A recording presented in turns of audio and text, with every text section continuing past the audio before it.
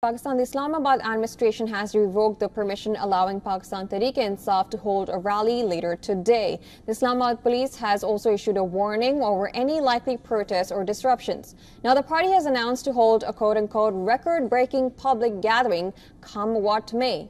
The cancellation comes over security concerns, including a potential terrorist attack. As per reports, after a high-level meeting, Islamabad's chief commissioner, along with law enforcement officials, have said that the security situation has become more sensitive in the light of Muharram, which will be observed on the 6th and 7th of July.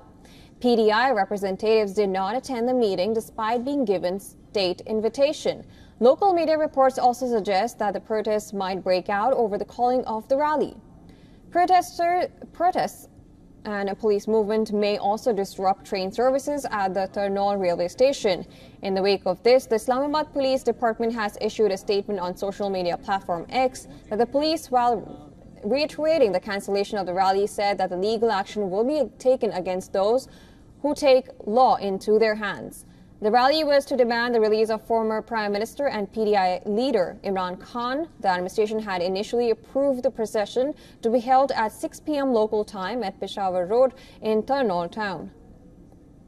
The police was also seen dismantling the structures erected for the rally on Friday evening.